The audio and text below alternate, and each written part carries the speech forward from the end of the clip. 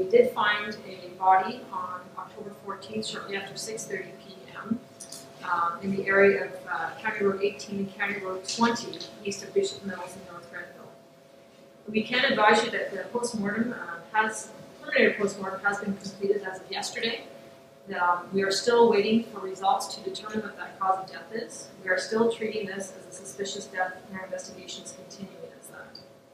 We do need the public's assistance in identifying the male deceased. We can tell you that he is male, white, between 20 to 30 years of age, 5'9" to 5'11" feet tall, with a slender build and physically fit. He does not have any tattoos, piercings, or scars. He has short, dark hair, with his dark hair being a little bit longer on top, and he has a well-grown beard.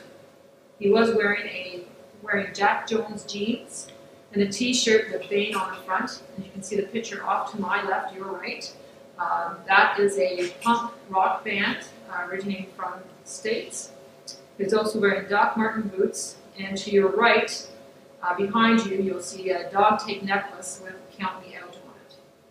We are hoping with this information, someone from the public will be able to recognize these items and call in. Just to clarify, we have not identified the deceased in this case. We are still treating it as a suspicious death until further results come back from the postmortem that was done yesterday. This is the t-shirt that the deceased male was wearing. The front of the t-shirt has the name of an American rock band, Bane, B-A-E, and this would be the back of the t-shirt.